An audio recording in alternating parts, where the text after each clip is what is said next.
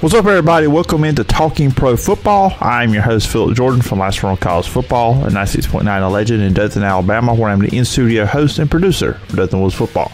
This is your weekly look at all things pro football, especially in the National Football League. You can follow me on social media at PJordanSEC, and you can find the podcast on Twitter at Talking NFL Pod. The podcast is available on all your favorite podcast platforms, and if you're on Apple Podcasts, please subscribe, rate, and review. Leave a review. I will read it on a future edition of the show. And you can always email me at sportstalkphilipjordan@gmail.com.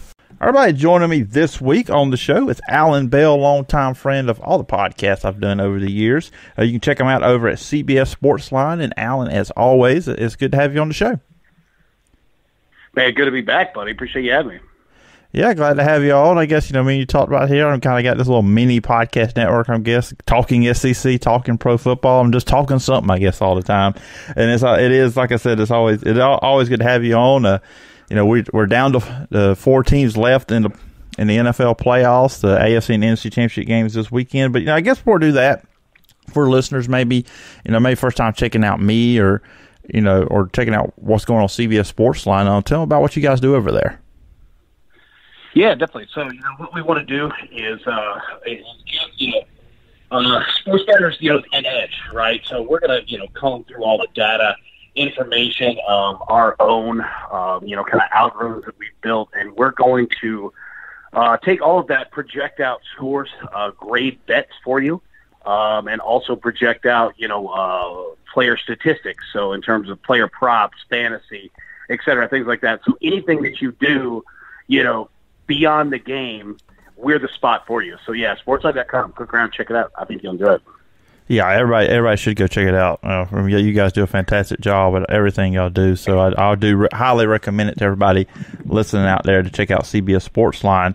And we're going to hit on a couple topics here. There's been a lot of NFL news, and I said today I'm going to wait till after the season to jump on the coaching changes because there's so much going on with that right now, and we're going to let the audience know we're going to dive in at the end to a little college football talk as well, which you guys can also hear that segment on the Talking SEC podcast. But I did want to start off with, we are recording this on Thursday night, so early on Thursday, podcast releasing on Friday. But Ted Thompson, former Green Bay Packers general manager, passed away at age 68, kind of, I guess, caught everybody by surprise and everything. Just, I don't know, would you, Allan, just, you speak of what he did in the NFL with the Packers, just what are your thoughts on Ted Thompson? Yeah, so, you're talking about a guy who, pretty much spent his entire life, in the NFL. He played 10 years, most notably obviously the Houston Oilers. But, really what he's known for, is his work with the Green Bay Packers, in the front office, eventually becoming the general manager, and he was the one behind the move to draft Aaron Rodgers. While they had kind of to the tail end of the Brett Favre era, so to say, and that both kind of worked out. You know what I mean? But there were so many other things like that's obviously the one that is the most I guess notable. But understand. I mean the Green Bay Packers were a winning franchise as they've pretty much always been. He had a lot to do with that. He won 2 Super Bowls over there. So, hate to hear it. Very sad, man. But, it's somebody that, should be honored and cherished for his time in the NFL, man. He really did a fantastic job. And you could always tell, beyond the sadness, the situation like this, when so many people speak out and, it's just positive thing after positive thing after positive thing. Like, you can tell the impact that he had on so many people. And, while again, it's a sad situation, that's kind of the positive you could take, that this guy lived a full life and he meant a lot to a lot of people and he helped a lot of people. So, hate to see the news of that, but he was a good man. Yeah, I know. I saw the comments that Aaron Rodgers put out on Thursday about it too. And you bring that up with that decision. His first draft to draft Aaron Rodgers. That's his first draft pick as a general manager when you had Brett Favre still there. And then 3 years later, look, he made a decision, when Favre did his first, announced his retirement that offseason, decided to come back. They stood their ground. and decided to go with Aaron Rodgers instead of Favre. I mean, that could have been one of those situations that could have blown up in his face, and then you don't see him there for the Packers a while. You probably get fired. And I think a lot what people don't talk about. That's a job-losing decision. Yeah. Go ahead. Yeah. And then the job he did building that team first, okay, the team that won the Super Bowl, the 2010 season with Aaron Rodgers. But also, I don't know if a lot of people out there remember, Favre's last year in 2007, they were in overtime against the Giants. They were a player or two away from getting to the Super Bowl to play the undefeated New England Patriots with that young roster that Ted Thompson put together. So just, what he did in those few year spans, building that team to what they were and putting that team around Brett Favre first and then Aaron Rodgers. I mean, he did a tremendous job of just team building overall. Yeah, absolutely. And that's why, it's like, everybody will go to the Aaron Rodgers move because that was, kind of the marquee. Imagine that being your first decision too. That's pretty tough. But yeah, I mean, that was kind of, my point as well is that, beyond that, I mean, he did so much more. And, anytime that you're, in a high level position and you build a team and a roster, that ultimately ends up winning a Super Bowl, you're a pretty important person and you know what you're doing. So, yeah, I mean, that's all I got to say. That's the one thing that people will hit on, but, this guy did a whole lot more beyond that. He was fantastic at what he did. Yeah, I mean, you look at Clay Matthews, Greg Jennings, Jordy Nelson, the list goes on and on of players that, that he brought in there. And you talking about the Aaron Rodgers thing, and I follow Andrew Brandt on Twitter, and he was talking about it because he was with the Packers with Thompson there. And Ted Thompson looked at him. I guess he looked at Ted Thompson when they got to pick, and he said, Ted Thompson said, trust the board. And Aaron Rodgers' name was there, and they trusted the board. So there you go. They got their quarterback, and we're going to get to Aaron Rodgers and the Packers a little bit when we jump into the NFC Championship game. But looking at a guy that's at 37, looked like he's probably going to win the MVP award. So I think that pick, it worked out just a little bit for the Packers. Now, yeah, it is a workout. Just a little bit. Man, and I'm going to say this. I don't normally do this. I don't usually pull back the curtain a little bit. But the Packers fan base has been very, very spoiled in the last 30 years. And I will admit here on the podcast, I am a Packers fan. It's just to let everybody know that. And there is spoiler riches. And I think that's another thing. I think just overall, talking about the Packers, I mean, I know people get mad and aggravated. They've only won 2 Super Bowls with 2 of the greatest quarterbacks ever played the game. You know how many franchises out there wish they had 2 Super Bowls in that span? And have 2 quarterbacks at that level. So that's kind of one thing that sticks out for me with that franchise too. Oh, no doubt. I mean, only 2 Super Bowls. There's a lot of franchises that would love to have 1 Super Bowl at any time. You know what I mean? I mean, it's not easy to win Super Bowls. And, you look at, the teams that have won multiple, there's not a whole lot of them. You know what I mean? It's, that list, once you win more than 1, especially, let's just, say since, 1990, 2000, whatever, dude, you're doing something right. So, I mean, it goes to speak to that franchise for sure. A guy that wish he had a Super Bowl, and he retired this week. That is Phillip Rivers, and I had always hoped that he could have maybe got to a Super Bowl with the Chargers, or maybe this could have been it. Get lightning in a bottle with the Colts, and they could have got to a Super Bowl. But man, just this career he had, and I put it out there on my Twitter account. I did a poll, and I said, "Is Phillip Rivers a Hall of Famer?" I believe he is when you look at where he ranks all time. And all these stats, top 5 in yards, top 5 in touchdown passes. I think a lot of times he was just in bad situations with the Chargers where there just really wasn't a lot around him. When you look at the career of Phillip Rivers, what is your thought now that he has decided to retire? Yeah, I think the first thing is, I think we all kind of wish, that he got a Super Bowl or had an opportunity, to play for one, because Rivers is that guy who, really, whoever you're a fan of, I don't ever hear anybody, have a negative take on Rivers. You might hate playing against him, and, and that's perfectly fine. You might be an AFC West rival, when he's with the Chargers forever. But, nobody, it was never personal. Even if, you hated, the guy because he played on your rival team, you still respected the guy. You know what I mean? And that's kind of the biggest takeaway is that, Rivers was a guy who, just gave it everything that he had, man. Like, this dude went out. He won a whole lot of games. I know, obviously, again, never got a ring, but, I mean, dude won a lot, in the NFL. And he put up, some fantastic numbers. He's a tough son of a gun.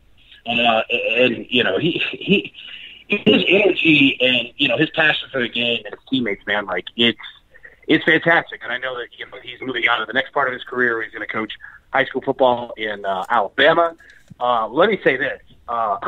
Kids are going to love playing for this dude. Like, he does everything the right way. He's going to teach the kids, not only how to play football and grow, in terms of that, in terms of the sport, but he's like your perfect epitome of like a high school coach, mentor type guy that you wish you had, right? Because he's going to teach you other things off the field too, how to be a good person, how to be a leader in a community, how to think beyond football, how to, take care of finance, like everything. Like he's literally just a good human being.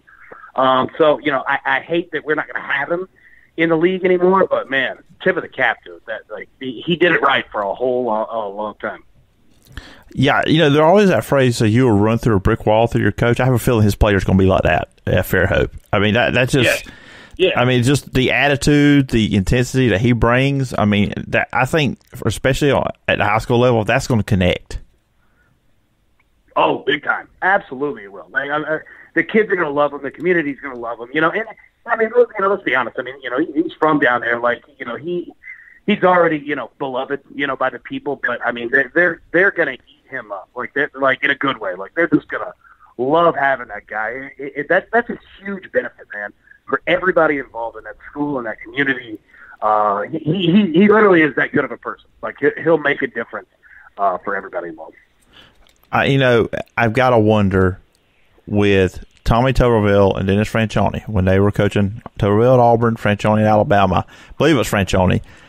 I do know the stories. I've heard the stories that they told him they wanted him to play at safety because he would never make it as a quarterback. I do sometimes wonder if one of those coaches is ever losing sleep at night because they told Phillip Rivers that and didn't have him on their roster.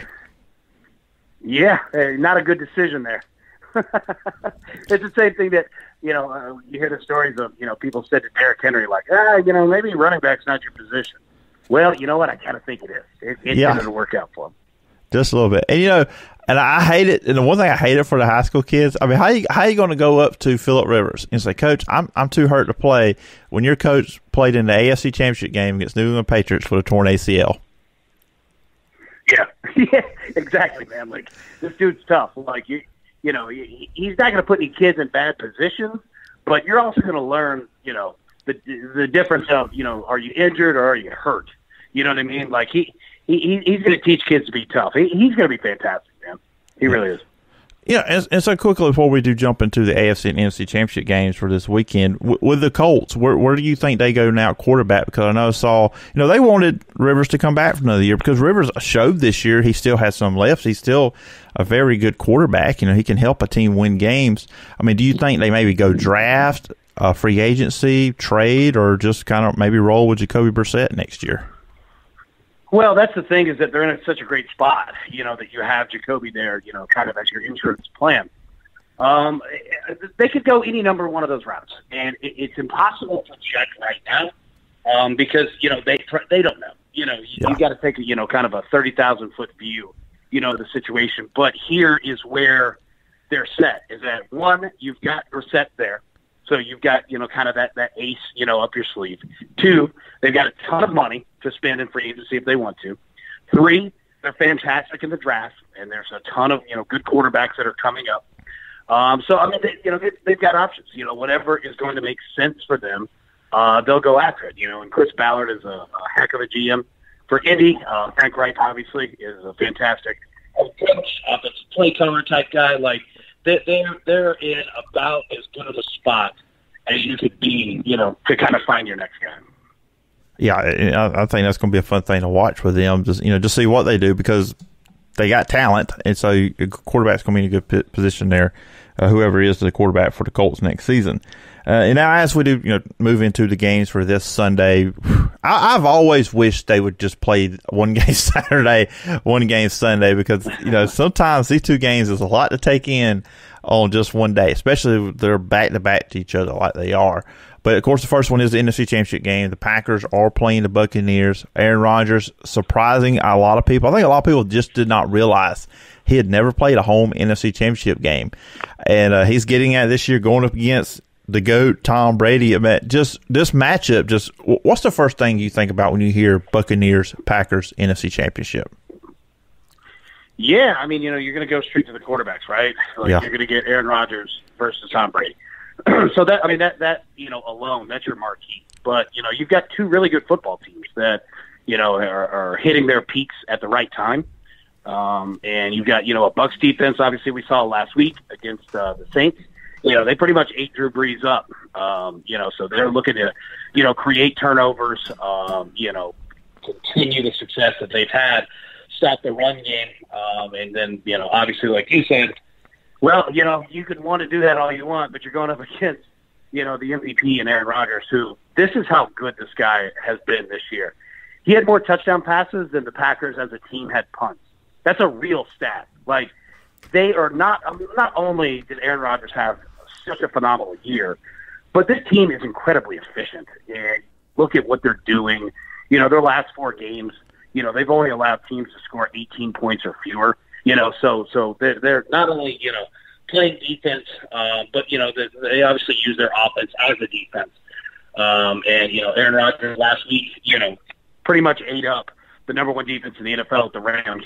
I know that Aaron Donald had injuries, et cetera, but just goes to show what a high level that guy's playing at right now. So yeah, long story short, Rodgers versus Brady for sure, but these are two really good teams.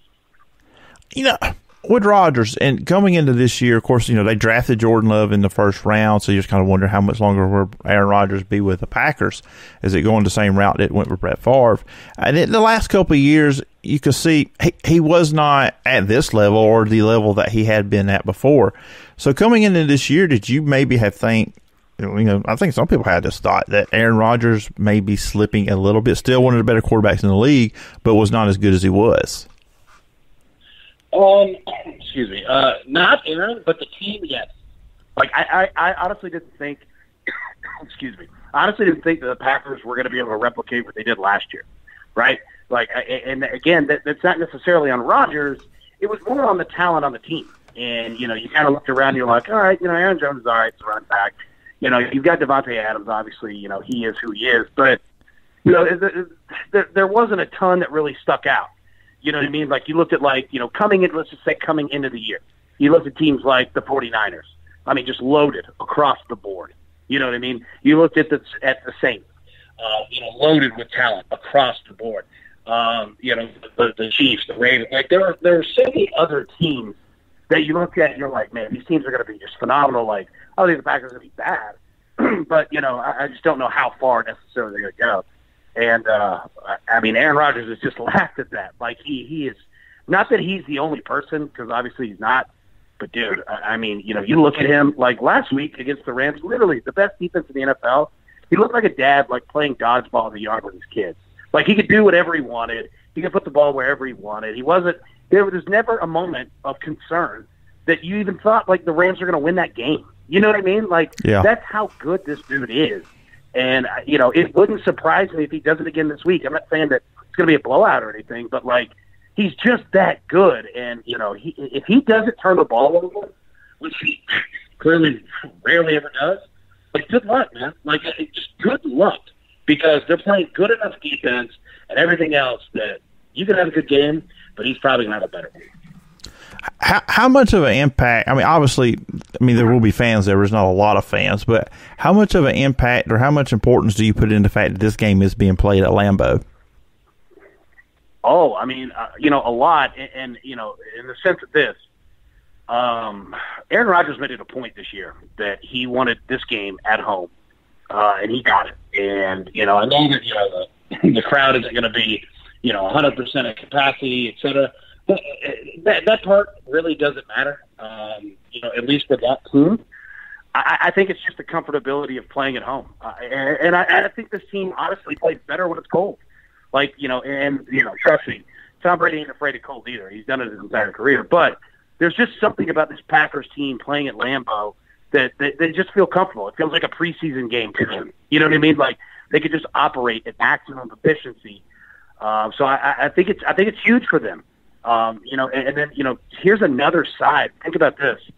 The Bucs are playing their third straight road playoff game. Mm-hmm. And I went back and looked at the last 7.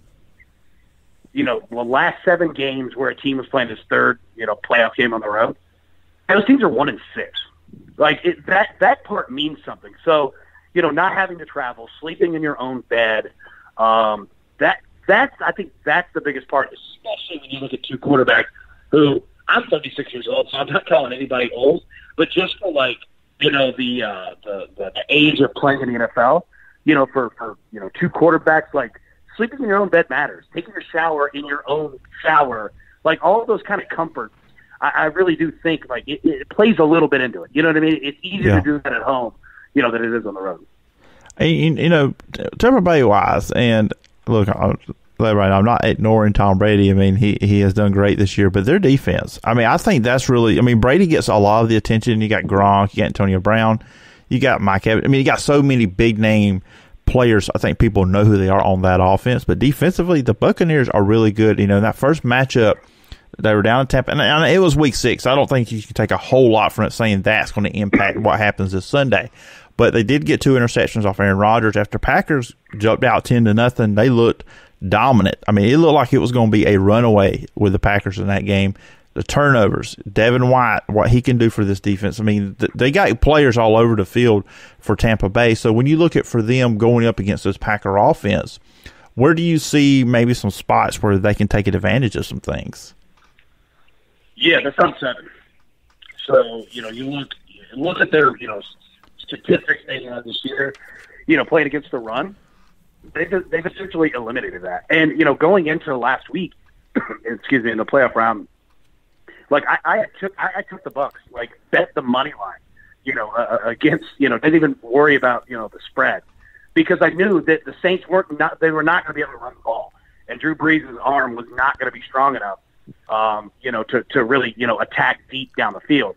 I didn't think that they'd have that many turnovers, but the defense is good. Like that's really the point that I'm getting at, and they could really put you in some bad spots. The tough part is that their secondary is reeling a little bit, so that obviously is worrisome.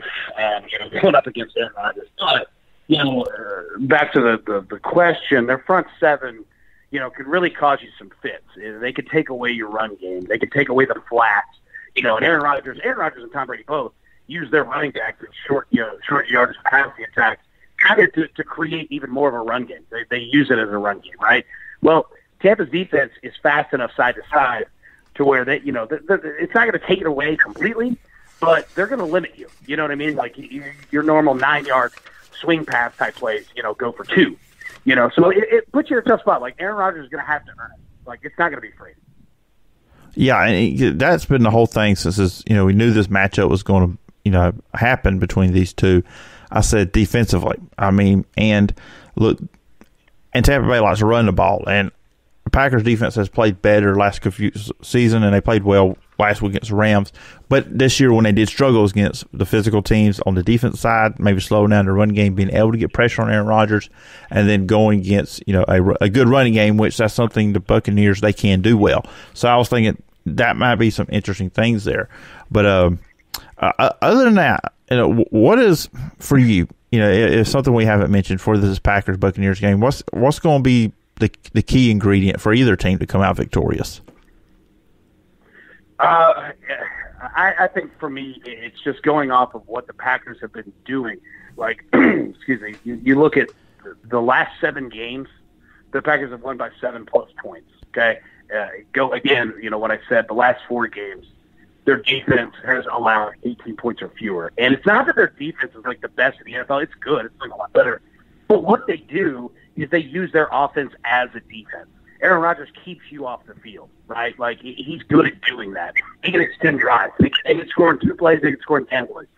So if you look at, kind of time of possession, and then if you look at points per possession, Green Bay is the best team in the NFL in terms of points per possession. It's generally, you look after a game, it's about 3.1 almost, which is phenomenal, right? If you're getting 3 points, like you're scoring every drive at, at some capacity of points, you're pretty tough to beat.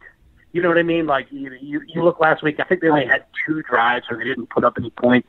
And generally they convert those to touchdowns as well. I think that they have the fewest field goal attempts in the NFL. So, a long story short, like it goes to, if Green Bay is efficient like that, I don't care who you are. Like you're not going to beat them. Like you're just not, because you're just not going to be perfect. And that's pretty much the level that they've been playing at. So that's really my 2 big keys. Is time of possession and points per possession. If Green Bay is leading in those, it's game over, man. No, and we look at the AFC Championship game. I mean, the Bills and the Chiefs. Okay, I was just going to say it. I believe Mahomes is playing on Sunday. Where are you sitting with that? Oh, 0 question. The guy's going to start. But here's my question. Like, I'm not even concerned about the concussion part. My question is the toe. Yeah. Like, I've seen what turf toe and those kind of things do. They get worse throughout the week. So I'm not saying that Mahomes will start. Like, barring aliens coming to Earth, Patrick Mahomes is going to start the game Sunday. But my biggest question is, how injured is that toe? What does it change with the play calling? And what I mean by it is Patrick Mahomes has 3 straight playoff games with a rushing touchdown. What I mean by it is that, when they get in the red zone, we saw it last week, they'll run, the option, the veer type plays, right, with Mahomes. Does that change? Does it change, if they're at the 40, and a play, where Mahomes, normally if a play, breaks up and he takes off running for 10, 11 yards, does that change how they go about that? Like, I don't know if it does. It might not be injured that bad, but that's my biggest concern. But yeah, I mean, the guy is starting the game, no doubt. And you mentioned that the toe situation, and I'm with you there, because before he left the game with the concussion, there were some throws he was short on. Like like quarterbacks that need to be able to really, use their feet and plant their feet right. I mean, I may be wrong. I mean, look, I never played position, but that looked like maybe a foot injury could have been hampering him with getting the balls where they need to be at times. I mean, there were some pretty 10-yard passes that he was short on. So if he is not right there, that could be a big problem. Oh, absolutely. The key to attacking Patrick Mahomes, which, that could be a funny statement. There might not be any, but it's keeping him in the pocket and making him legit a pocket passer, right? Like that's not his strength. His strength is when a play breaks up, and he rolls outside of the pocket. Not that he runs, because he doesn't, rack up like a ton of rushing yardage per game, but that's where he just destroys you with his arm, right? Like that's where guys like Tyreek Hill, Travis Kelce, you just can't guard those guys for 7-8 seconds, right? Like it's just too hard. They're too good, too big, too fast. But if you keep him in the pocket and you force him to play from the pocket, he's not Peyton Manning in terms of, accuracy, right? Like that's not his style. He could do it, but that's how you get after him. So, if that foot toe injury is something, and he's not as mobile as he generally is, and the Bills can find a way, to keep him in there, that's interesting. And looking at the other side with Buffalo and Josh Allen, and you got to be so impressed with the improvements he's made since his rookie year and his, from Wyoming when he was there. I got it right here, his completion percentage each year in the NFL. His rookie year, 2018, he was 53%. Last season, he was 59%. And this year, he jumps up to 69%. And quarterbacks can improve. I'm not saying they can't. But that is a stat that you rarely see that big of a jump, especially going from 59 to 69%. It's just incredible the leaps this guy has made to be one of the best quarterbacks in the NFL. Absolutely. You got to give him credit. Give the Bills credit. Give Brian Dable credit. I think he's obviously a phenomenal, OC, for exactly what Josh Allen wants to do. Yeah, I mean, Josh Allen has gotten much better. And, I think the Stephon Diggs trade obviously was massive for him. You look at, Diggs had 17 games this season with 6+ receptions. Like, he is getting so many targets that it's just phenomenal. But it goes to show how good he is and the connection, that Josh Allen and Diggs have. But let me say this. I'll give you another stat that's even more phenomenal than that. Josh, in the red zone, he has, I think it's 43 touchdown passes, 24 touchdown rushes, 0 interceptions. 0. Like, that's incredible, right? Like, and you're looking at a team that I think is at the top, if not the top, in terms of, red zone conversions, in terms of touchdowns. And let me say this. There's a team left in the NFL playoffs that is both the worst red zone conversion defense in the NFL and has the worst point differential in the NFL since Week 10. That's the Kansas City Chiefs. If you took the logos off the helmets and you put the stats down, the Buffalo Bills are playing so much better than the Kansas City Chiefs that it's not even funny. Like, it's literally, there's that large of a difference. The Chiefs haven't beat a team by more than 6 points since Week 8. Okay? Like, now, I know, games in the NFL are tight, but what I'm saying is this, is that this is not the exact same Chiefs team that we've seen, last year, et cetera. Don't get me wrong, they're winning games. But the Buffalo Bills are winning games too. And you look at, I think the Bills, their last, 4 or 6 games, they have a point differential of, plus 136. Like, they're not only winning games, they're blowing people out. And their defense is showing up too. We saw what they did last week against Baltimore. It's hard for me. It's hard for me to say that the Bills are going to go in and absolutely win that game. But I'm kind of saying that if the Bills and Josh Allen don't kill themselves with fumbles or turnovers, they're a better team than the Kansas City Chiefs. I realize what I just said. They're that good, man. Yeah, and watching them all year, and trust me, I know all about Diggs because he was on my fantasy team this year. So I was very, very, very happy with the connection him and Josh Allen had all year. That was week in, week out pretty much a lot for me that I was going to get good numbers from Diggs. But, you talked about Josh Allen with his numbers in the red zone, and that's kind of where I wanted to go with this next. Talking about the rushing. And with him, you can tell this year Buffalo did not run him as much as they had the previous 2 seasons. And they've done a little bit more of it here in the playoffs. But do you expect on Sunday for them to feature Josh Allen as a runner a little bit more than they have? Yeah, in the sense of I think they're going to pull out all the stops. Anything that's in the playbook is open. So I think that you're going to see, when plays, kind of break down. If Josh Allen doesn't have, just an immediate spot to put the ball, run. Because it's good. What it does is it's going to, keep the Chiefs' defense honest. Because they know that, Buffalo doesn't have a run game, which is, it surprises they're that good, without a run game, seemingly at all. So, if he can do that, he's going to find open spots in the flat that he can, he can gain 6, 7, 8, 10, 12 yards, and if he could do that a couple times, man, that changes the way that the Chiefs play defense. They can't cheat, you got to kind of play it, honest and straight up. So yeah, I do. I don't think it's going to be a ton, but I would absolutely feel comfortable, saying that Allen's going to have some rushing yards. He's going to definitely take advantage of that. So, as I kind of said with the Packers and Buccaneers, for you closing out this conversation with the Bills and Chiefs, what's the key Sunday for you?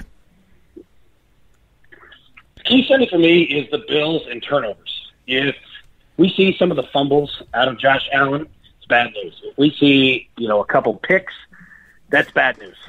Because the Chiefs we know who they are. I said all the stats in the world about them, but you're going to have to go in and play almost a perfect game to take them out. They're that good. So, it's really about Josh Allen and the Bills. If they're hurting themselves, if they're missing, field goals, if they're dropping passes, those things are going to catch up with you. It's just tough to beat the Chiefs. But if they are on, and they're not turning the ball over and they're converting first downs, buddy, look out. Because, again, like I said, the Bills are a better team than the Chiefs right now. Yeah, it's going to be fun. I mean, and like I said, it feels like with the Chiefs, they're like a team. If you're going to beat them, you need to knock them out, because if you let them hang around, they're like that fighter. You need to knock them out early, because if you let them hang around, you do. No, you got to have you got to have the Lane Kiffin type, attitude towards it. Like you've got to just go for the kill. You really do, because we've seen the numbers are there from Mahomes. Like he's not afraid to come back either. And then last night I did top and talk about, you were there in the state of Tennessee. Obviously, it's had to be very good for the sports talk shows there on the radio in the state of Tennessee, particularly in Knoxville this week with Jeremy Pruitt being fired. And we're recording this on Thursday, and a very impressive hire at athletic director with Danny White coming in. He was at Central Florida. Fantastic job there running that program, particularly the football program, what they've done. Just so overall, what's going on at Tennessee right now, what stuff you're hearing, and just overall that hire bringing in Danny White. Yeah, so, it's Tennessee, so, you expect pure insanity every offseason. Seriously. No, this Pruitt situation has been brewing for a while. It's surprising that, that they, move so quick on, getting rid of him. Let's just call it like it is, getting rid of Phil Fulmer. As the athletic director, I know that, he quote unquote retired. That's awful. Interesting timing, that he retired at that, exact moment. But that was a home run hire in terms of Danny White and the athletic director. He is obviously, all the work that he did at UCF. He's a good one, man. And honestly, it's the first time it feels like adults are running the program at Tennessee again. And it feels like the first time in a long time where, Tennessee, kind of saw their guy, who they wanted, and they went out and weren't taking no for an answer, right? Like they ponied up the money and you make it work. So I think it's a fantastic hire. We'll see what they do. You still got to make a head football coach, decision on a hire now. But I think, for any Tennessee fans out there, they feel a whole heck of a lot more comfortable today than they did 24 hours ago. And I guess to kind of close up, my whole conversation here, but particularly the Tennessee part, are there some names, I see the stuff in some articles, people, floating out there, but, you're up there. Any names you're hearing that could be interesting for that job as the head coach? Yeah, so, that's the interesting part is we kind of all have, kind of the same list, media-wise. Guys like Billy Napier, guys like, Hugh Freeze is getting a lot of attention, obviously. Guys like Gus Malzahn, those names. Now that they made such, kind of a splash hire at AD, and, a guy that, is clearly going to be in charge and going to get who he wants, it changes the aspect of it. I don't know, necessarily who that person is going to be. Could come out of left field. But what I'll say is this, I think, kind of anything is on the table. I'm not saying anyone is on the table, but Tennessee, was kind of stuck with 3, 4, 5 different guys that were the options. Now I think, doors have been opened everywhere to where it could be a hire that nobody kind of thinks of. You know what I mean? Yeah. Excuse me. So, yeah. So, long story short, I don't have a great answer for you right now, but I think that goes to show that there's a whole lot more options on the table now than there were, earlier this week. All I got to say about it is this. As a guy that writes about Auburn's last word in college football and followed the Auburn coaching search, if Gus Malzahn becomes the Tennessee head coach, Kevin Steele will once again become unemployed. Yeah, you're right. So that's, I guess, that's my 2 cents on that part. But anyways, Allan, appreciate it. I know I've kept you long here on the podcast, a little bit longer probably than I said I would. But I always do appreciate you taking the time out, coming on the show, whichever podcast I having you on. I always appreciate you taking the time. And if the listeners want to follow you online, where can they find you? Yeah, definitely, man. I appreciate you having me on, man. Thank you. Yeah, you can find me at sportsline.com, or you can find me on Twitter at Allan Bell 247. And yeah, hit me up, man. We'll talk some ball. All right, sounds good, Allan. Once again, appreciate the time, and I look forward to talking again sometime down the road. Hey, definitely, man. Thank you so much, buddy. Appreciate it. Everybody, that's going to do it for this edition of Talking Pro Football. Once again, thanks to Allan Bell for coming on the show. Fantastic conversation there, talking about Ted Thompson, Phillip Rivers, and the AFC and NFC Championship games. And we'll be back early next week on Tuesday is the plan, with an episode recapping both of those games. And on that episode, I'll be joined by Blake Lovell, who is the host of the Establish the Pass podcast, NFL Clutch Points. He will be on the show to recap all of that and probably some other NFL news that happens between now and Tuesday. And there will be a new episode of Talking SEC. Plan is for that to drop on Wednesday. And I'll be joined by Chris Gordy from Locked On SEC. And we're going to do a lot of topics. I'm sure we'll have some Tennessee conversation in there for that. So please subscribe to this podcast, Talking Pro Football, and also subscribe, if you haven't already, to Talking SEC, coming at you once a week with both shows throughout the offseason. And then, of course, when the season comes next year, we'll have you covered every single week as well. Remember, you can follow me on social media at PJordanSEC. You can follow this show on Twitter at Talking NFL Pod. Go check it out. Need to get the followers up on that Twitter account. Remember, you can find a podcast on Apple Podcasts, Spotify, or wherever you get your podcast. And if you are on Apple Podcasts, please subscribe, rate, and review. If you leave me a review, I will read it on a future edition of the show. Anyways, guys, hope you have a great weekend. Until next week, bye-bye.